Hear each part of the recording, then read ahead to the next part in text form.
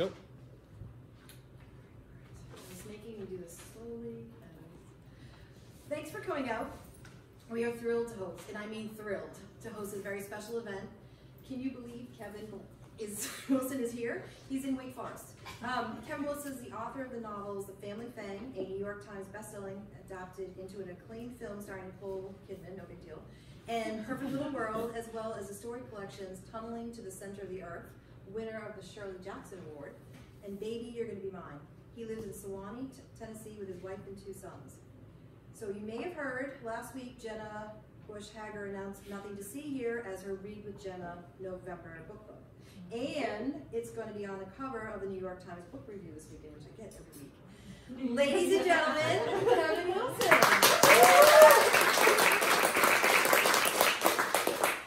Now there's really nothing to see here. So, I read this book a few months ago and was sucked into the world. Number one, because it's not a political book and it's not Holocaust. I mean, we need to learn about the Holocaust, but there's like 9 months I read Holocaust. I'm like, I hate this. We need more laughs, you know? And I tried to describe this to people, and it was like trying to describe The Alchemist to people. I'm like, there's a boy and a donkey, and they go across the desert, and they're like, but it's one of my favorite books. This is one of my favorite books. Oh, thank you. I told Gina that it was, she doesn't read fiction. I told her it was real. And she's like, that's amazing. So I mean, you are crossing genres with this, and it's really good. Can you tell us a little bit about it? Yeah, so it's a book about a woman, Lillian, who has kind of always gotten the short end of the stick in life. She's come from a kind of rough background, no dad, a mom who didn't really care about her. And she had this one moment, this one opportunity to kind of change her life, and she got a scholarship to this private elite girls boarding school, where she meets this very rich, very beautiful woman, Madison, and they're roommates, and they become best friends. And then as something happens, and Lillian has to leave the school, and loses basically the one chance to kind of change her life, and she's just kind of fallen into a black hole. She works at 2 supermarkets, going back and forth, smokes weed all day, whereas her friend Madison has married a senator who is on the fast track to become president, and she has a beautiful little 3-year-old boy, and life is great. They talk by letters every once in a while until Madison needs Lillian, and what she needs is her husband's children from a previous marriage are coming to live with them, 2 twins, Bessie and Roland, and they burst into flames when they're agitated. As one does. And so, over the course of the summer, they need Lillian to be a nanny for these 2 kids to keep them safe, but more importantly, to keep Madison safe, right? So that nothing happens to her and her family and her designs on her husband becoming president. So it's a book about, to my mind, it's about 2 things. It's about how we make a family, how we protect each other, and how we form these ideas of what a family is, and then it's about friendship. It's about that weird pool of people from your past that can still affect you in ways that you can't quite imagine until they're right in front of you. And so that's kind of the book, and then the kind of easy way into this is like, well, you know, I kind of gloss over the fact that the kids burst into flames, and for me, I'm obsessed with spontaneous human combustion. I have been since I was really little, which is something that was super interesting to me. And it was interesting at first because I had so much agitation and anxiety in me that I thought that I might burst into flames. Like that seemed plausible, right? That would happen. So I was always just like kind of waiting for it to happen.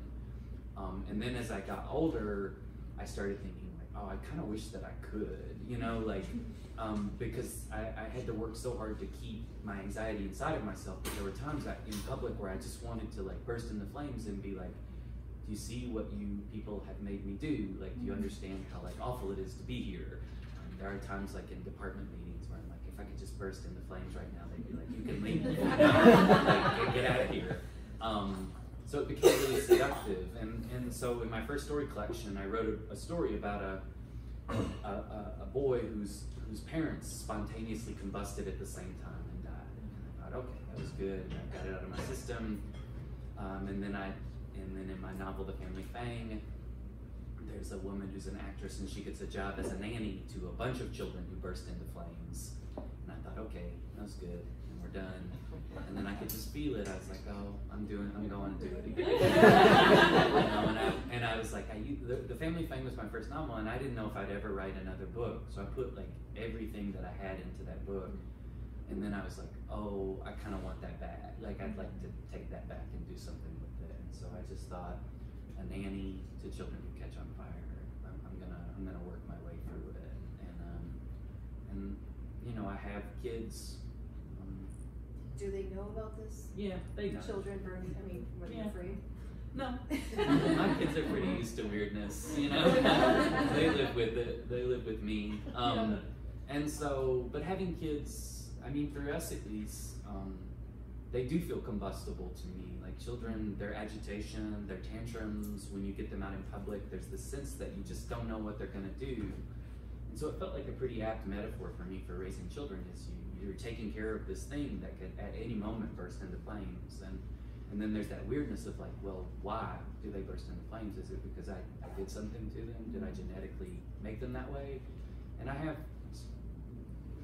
feel like I'm talking about this way more than I have, like, in the last 2 weeks I've talked about it more than I have, like, in the 41 years that I've been alive. But I was diagnosed as an adult with Tourette's. I didn't know, I always just had anxiety or OCD, you know, hospitalized for that kind of stuff. And then as an adult, they're like, I think this is what you have. I had a neurologist. Okay, that makes sense. But then I started noticing, like, our oldest son was exhibiting signs of Tourette's. And I was like, oh, what have I done? You know, what did I do to this kid? Why did I do this? And so a lot of the story is that idea of like, what is your responsibility to the people that you've made and that you love to protect them? And how do you get over the worry that you're responsible for the unhappiness that's coming for them? That's so relatable. And, you know, yeah. And now Griff is 11, my oldest, my youngest is 7, and Griff is, I think I was really pretty full of myself that I thought that my genes were somehow gonna like ruin him, because Griff is like, he's his own person, and he wouldn't let me ruin him. You know, he's great. He'll always live with that stuff, but he's not ruined. You know, he's not damaged in any way that I'm not. So this book was really cathartic and helpful, because as I was writing it, Griff was becoming his own person. He was less anxious, and he wasn't having fits as much, and the Tourette stuff that we thought he had when he was 8, he doesn't really exhibit any signs of that. He has something else that's weirder, but it's not that. So I was like, okay, I'm good. I didn't know. Honestly, Kevin, that's beautiful. Oh, thanks. Really. I love that. Because, you know, thank we you. all, as parents, we're afraid for our kids. We want to have the perfect life. We want them to do well and do better than us. And, you know, just, yeah, I admire you for coming out and saying, I do have anxiety. And, you know, because, yeah. It makes it more real, because I don't know who doesn't. Yeah, I think that's the easier thing too, is that you realize that everybody, like once I did this interview on NPR with Terry Gross last week, and I got so many emails from people who were like, oh, I have this too. Yeah. Oh, good. And they're like, I'd love to talk to you on the phone and tell you the bad things in my head. And I was like, I'm okay with it. It's good to know that we should respond, but I'm okay with the, I don't want to talk on the phone. But yeah, that idea of just talking about it and making it known, you realize that there's this community that's just waiting for you, right? That will immediately accept you into that world. So it's great. Yeah. It doesn't make you bad, or it's just, you know, diabetics or you have a broken arm. It's just, it's all the same thing. We're all born a little bit different. Yeah. So that's really beautiful. Oh, thank you. Did you have an imaginary friend growing up? No. I was too nervous to have a friend. I didn't know what to do with them. No, I just had me, and that's what I loved. Yeah. Yeah, no, I never had an imaginary friend. I always hear about that, and I'm like, yeah, that would take so much effort and time. It was nice for me. I just have one. I don't know that I could, I wouldn't be able to properly take care of them or be a good friend. You know? I like that you actually thought into that. So tell us about the movie, The Family Fang. Oh, yeah. And how did you feel about that? Because, I mean, if you've read the book and then you see the movie, you're like, oh, the book is so much better. Did you feel like that when you put your baby out there? It was weird. I wrote the book, you know, and there was no real expectations of anything, and then Nicole Kidman read it because she lives near Nashville, so she heard on NPR that there was a Tennessee author that had published this novel, so she read it and she really liked it, and so she called me and was like, I'd like to option it, I'd like to make it into a movie, I'd like to be in it, and I was like, sure. You know, I wouldn't have it for free. I mean, what am I gonna do? We were in a coffee shop in Nashville, and I was like, you can do whatever you want.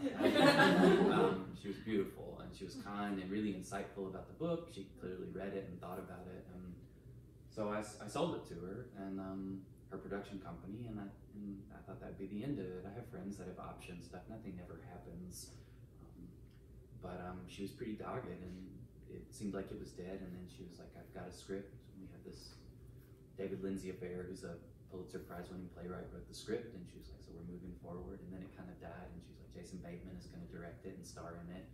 And so it kind of moved forward, and they were like, Christopher Walken's going to be in it, and then they were like, we've got money, and it got made. And so they filmed it in New York. We went to go watch them film it. It premiered at the Toronto Film Festival. I got to sit next to Christopher Walken and Jason Bateman. I mean, can you imagine your life being like that? No, you'd be insane. It was like winning the lottery, and it was great. And that idea of like, well, what did they do to the book, or did they change it? Like, I really don't care about that stuff. Like, to my mind, the book is always the book. Like, no matter what they do to the movie, my book doesn't change. It's my book, and the movie is something different. And I kind of like that. I kind of like when adaptation is neat to me. You take this thing that exists and you turn it into a new form for a new medium, and I don't know, it's I'm okay with that. You know, I never had a moment's anxiety about is it gonna be bad, is it gonna be good? It was Nicole Kidman and Jason Bateman. Yeah. Like, what was that? You know, like, it was great. You know, they were saying words that I had written in my basement in Swanee, Tennessee. You know, I was at the Toronto Film Festival, and Jason Bateman was like, "Here's the author," and I stood up, and everybody clapped, and I was like, who would have ever imagined this? So yeah, I'm okay with whatever came after. And you're still really nice. No, I don't know the name. I don't know. But yeah, I mean, it's one of the nice things about living on a mountain in Tennessee is that nobody cares. Like, you know, like being book famous is the best kind of famous because nobody knows what you look like. They don't know who you are. It's fun. Yeah, I just go. And I have to say, like, almost all the authors I meet are just like you. They're just very humble. What can I do to help you? You know? Oh, so, sweet. Well, that's good. Yeah, it's really nice. So, what is your writing process? Do you wake up in the morning? Do you plot it all out? Do you? No, I never write. Does it come to you? Yeah, it comes. So I don't write very much at all. I don't write every day. I don't write every week or every month. I write about 2 months out of the year, and mostly because I mean I have kids and you love to play with them. I love that part of that. Yeah. I mean my kids are the focal point, and I'm lucky that I write because I love it. But my kids are more important to me than the work, and so I make time for the work when they let me make time for it. So I don't write very much. So what I've learned, because before I had kids, I wrote all the time. You know, I just wrote obsessively because it's the most wonderful thing, and I love writing. And I think I'm happiest when I'm writing. It's when I'm most calm. But with kids, I can't do it every day, and so what I have to do is I have to write in my head, and so I write all the time in my head when I go on walks, when I'm just sitting around, I'm thinking about the story, right? The next story I'm going to tell. So then when I sit down, I write it really fast, and so I wrote this book. Almost all of it I wrote in 10 days, just from start to finish. I just wrote it really fast. Yeah, I would wake up. I rented a house in Black Mountain, North Carolina. I wake up like 7:30, sun will come up. I'd write in bed because that's how I write, and then the sun will go down. And the house was dark. I'd put the computer away and go to sleep, and then I get up in the morning. I did that for 10 days, and I had a book, and it came really fast. And yeah, I wish I could do that all the time. Yeah. But so I just write in my head all the time, and then when the kids give me those 7 to 10 days where I'll go away, my wife takes care of the kids, and she goes to write. She's a writer, and I'll take care of the kids for 7 to 10 days. We try to do that two times a year. That's heaven. And I just write really fast. I know, because I'm like, this is all you have. This is all the time that you've got.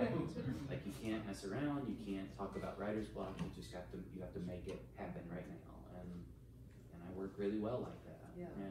But you're always thinking about it, so it's not like it's not there. Always. It's just constantly telling that story to myself over and over again.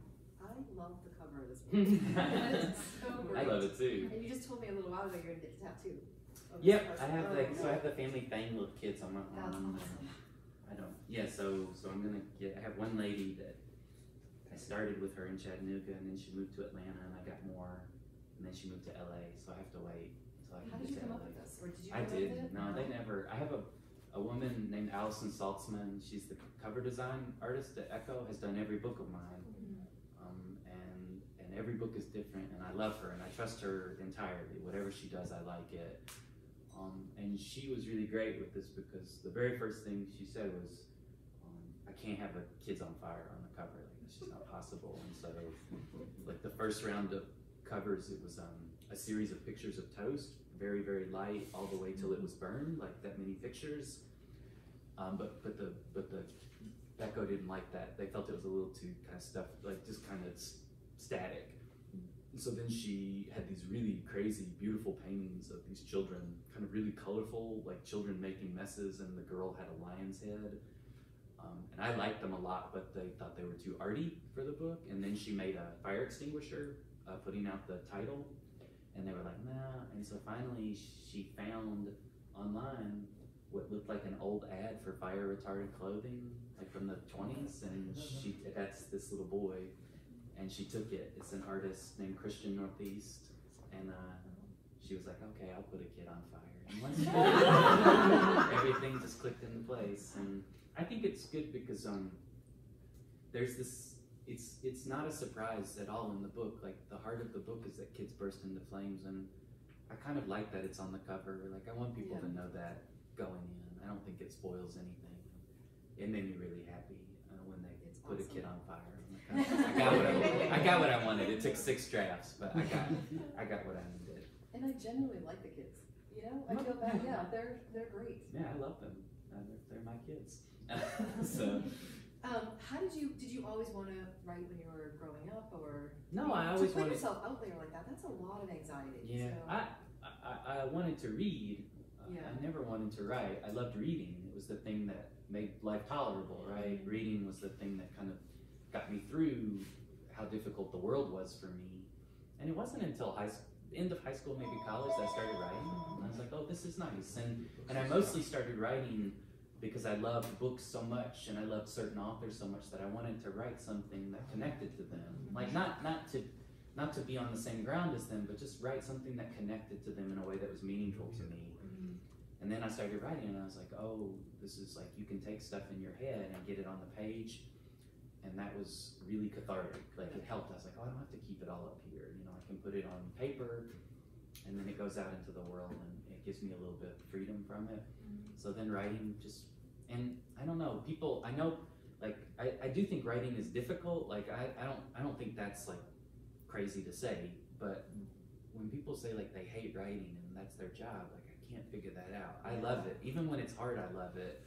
It's like the one thing I think I'm decent at, and it's the one thing that really truly makes me happy. Yeah. So I would write, and there'll be a time where nobody wants to read what I write, and there'll be a time, it'll come. Everybody falls off, right? Like, and I'm fine with that. Like, I won't stop writing. Yeah. I'll just write for me, and I'll be as happy as I am now. There was this interview with a jazz musician named Sonny Rollins, who I really love, the saxophonist, and he can't play anymore because of his hands. And the interviewer was like, well, it must, you know, even though you can't play now, it must give you so much joy to know how many people you've made happy with your music. And he said, not really. And they're like, what? And he's like, you know, I mean, if somebody got something out of it, that makes me happy and it's great, but I did it for me. You know, my art was not servitude. I always got more out of it than the audience did. And I love that idea of that art, first and foremost, is the thing that I make for myself. And if I can make myself happy, then I hope the rest of the world will like it. But at the heart of it, it's the thing that I do because it makes me happy. And I wouldn't do it if I didn't like it. If it wasn't this transformative thing. Yeah. What does your wife? What does she write? She writes poetry. It's nice we're not competitive in any way. But yeah, so she writes. Love poetry about you? No, never about me. Always about feral children. Her book is her manuscript. She's published 2 books, but the 3rd is called How to Make a Wolf, and it's all about our boys, how feral they are. Yeah. Yeah. So we have the same subject matter. We just come at it from different points. Yeah. Oh, well, I love this. I was going to ask you. Well, I did ask you if you could from page 158. Yeah. Because this. So I'll give you a little bit of backstory because I don't think it's spoiled. Again, I don't think you can spoil anything. No. If the book is good, you'll be fine. And so hopefully the book is good enough that it doesn't matter. But so these kids burst into flames. Lillian's job is to protect them.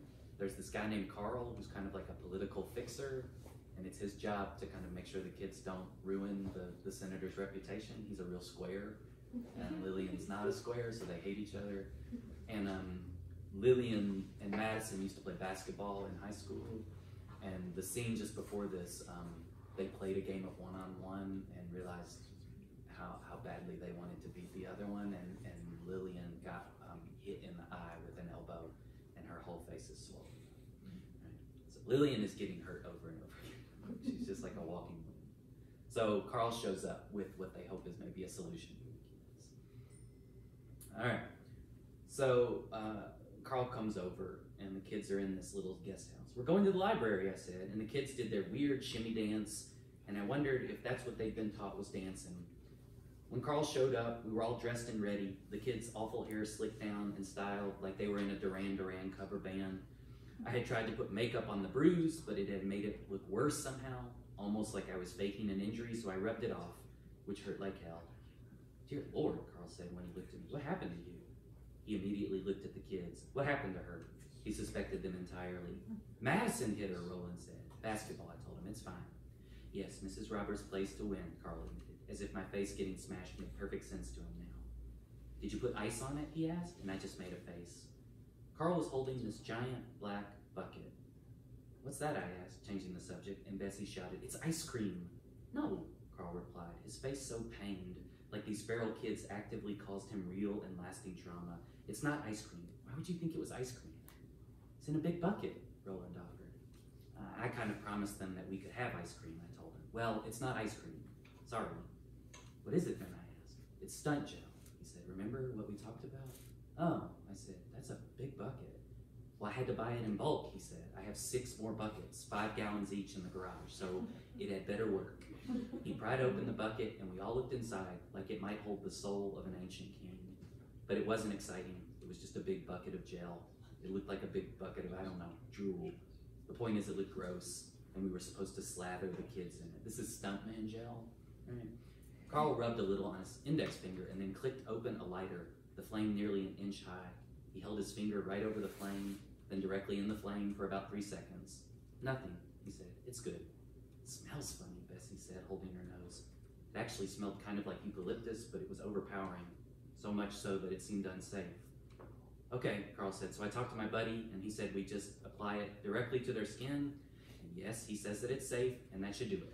And we just reapply it throughout the day, I guess. You guess? I said, you don't know?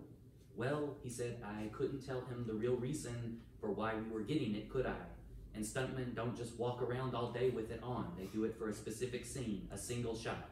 But yes, it's mostly just water and tea tree oil with some scientific stuff added to it. It's safe, I think.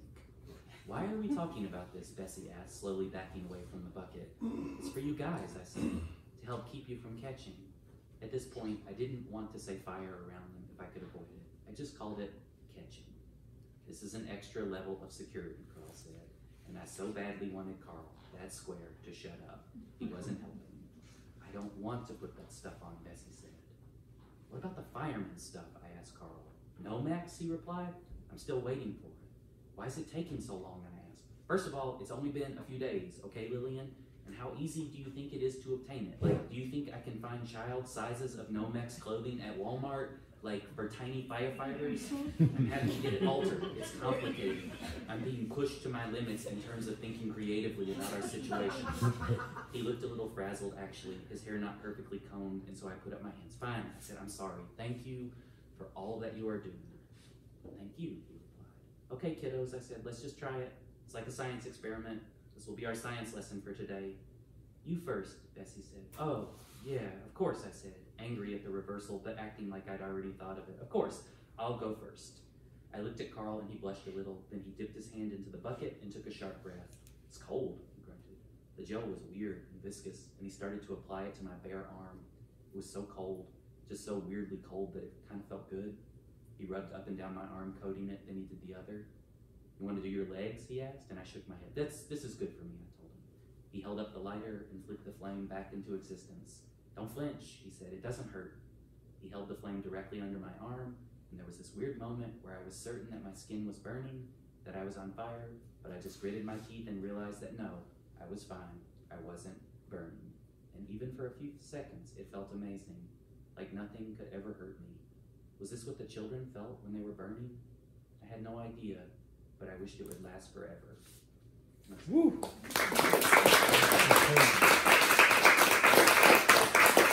My mind didn't even wander, because a lot of times I'm like, oh, yeah. But there's a moment in the book where she's got the kids and she's trying to think about how to keep them from catching on fire, and she just makes a list, and it's like therapy, firefighter clothes, stuntman gel, fire extinguishers, damp cloths, and it's in the book, but before I wrote the book, that's what I did. I made a little list. I was like, how would you care for fire children? And I just made this long list that if you had found it, like that scrap of paper, you would think I was insane. Right? It was like therapy, prescription medicine, you know, what the hell is this about? But that's, you know, the only way I could figure out how to take care of fire children was to believe that I had fire children and just work my way through it. And that's a kind of thing with fantasy and science fiction, right? Is like you just, it doesn't exist, so you just try to make it up as you go along. Well, it really works. Thanks. And it's fantastic. Do you want to ask any questions, Ava? Yeah, there's never questions.